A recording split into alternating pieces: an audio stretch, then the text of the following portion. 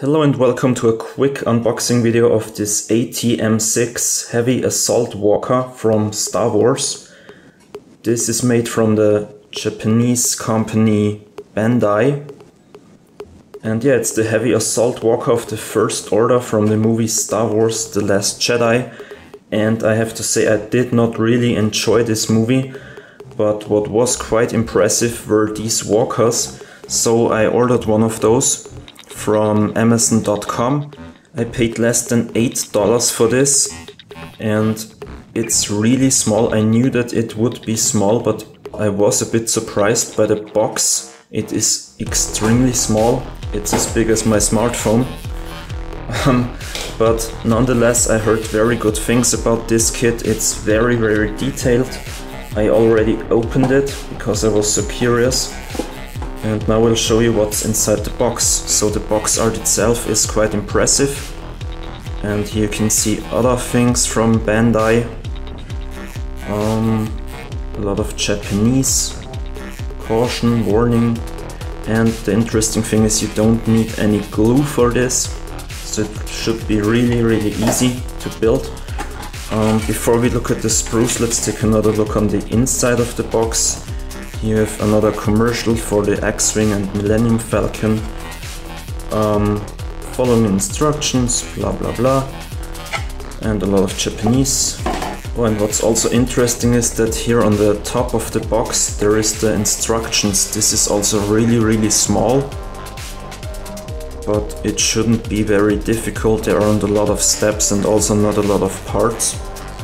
And I also read here, if you look at the sprue, it's already grayish, but it says here you can paint it with water-based paints. That's what I will do. And it also says here you should use 90% of gray with 10% flat black. I don't know yet. I think I will try my Panzer gray on this one, but we will see. So yeah, here is the instructions. Pretty good layout and nothing special here. Now let's look at the sprues. Here we have the main body of the walker and you can already see this is my finger and it's really small, but look at all this detail here. Amazing. I think this is a part of the cockpit, if you can call it like that. Yeah, I honestly don't really know what all the parts are. These are some kind of fuel tanks on the back of the walker. And a lot of detail. I really like the panel lines and all the small consoles and whatnot.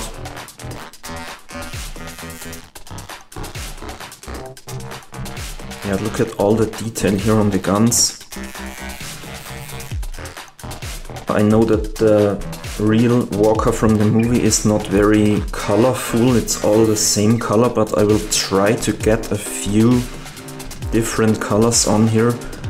I guess I will need a needle or something like that to paint this. There is no flash whatsoever, so a great mold. And there are not a lot of parts. These are the legs. If you call it like that, legs, yeah, I don't know. And the interesting thing here is that the front legs have a joint. So this goes like that, I think. Which means that you can move the front legs at least to a bit. And I already prepared some kind of diorama base. This is styrofoam with a bit of paper mache over it. A little crater. The plan is to recreate the planet Crate from the movie, so everything in white except this crater and the trench, which will be red. Maybe I'll even put a small LED in here and form an explosion out of cotton. I don't know yet. We will see. But yeah, this was my unboxing of the Bandai AT-M6. Hope you liked it. Stay tuned if you want to see the outcome of this little diorama. It will take me a few months because I'm really busy, but just subscribe and you will see whenever I'm finished Thanks for watching and see you then. Bye!